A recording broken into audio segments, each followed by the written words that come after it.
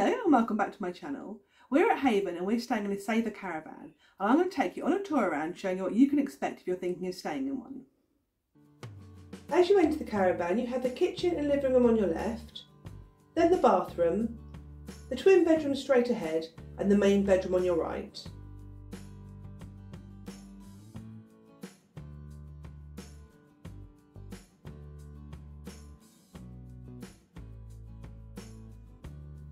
The Saver Caravans are at least 10 foot wide. They'd be ideal for families with small children, although personally I wouldn't want to try and fit 6 adults in here. The TV has basic Freeview channels. The sofa pulls out into a bed if needed. This caravan has a nautical theme.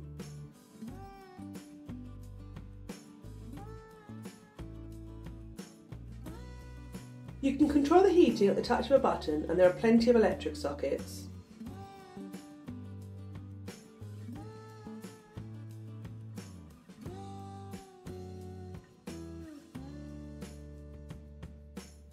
I like this. I think it's really handy having it next to the oven, but I think it's because there's no other drawers for it to go in rather than it just looking cute. Up here you've got a small microwave, your plates, your cups and your glasses.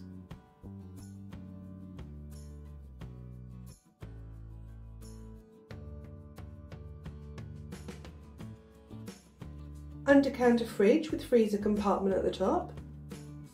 A variety of pots and pans and glass dishes.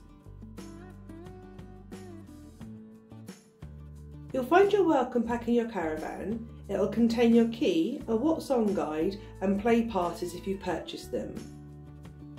You also get a customer care pack with clear bags for laundry and rubbish and some antiviral wipes.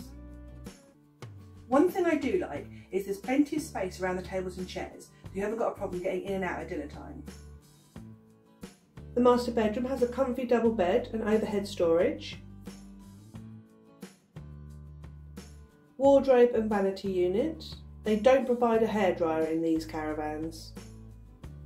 There's lots of storage space in the main bedroom, and they provide hangers in the wardrobe. The twin room has 2 single beds and a small wardrobe.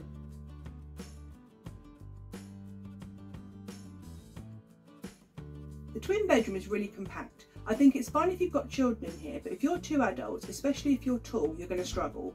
For example, I'm 5'9" and my feet touch the end of the wall.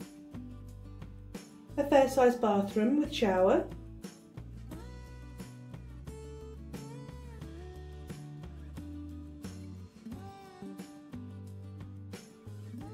One thing we've noticed is the temperature adjuster in this shower gets really hot. So it's something to keep in mind if you don't want to end up with a burnt tush or if you're showering children in here. I hope you've enjoyed this video and you found it useful. If you did, then please give it a like. If you want to see more from me in the future, then click the subscribe button right here. And if you want to see more from me right now, why not watch one of my other videos? And don't forget, if you carry on watching, I'll carry on travelling. Bye.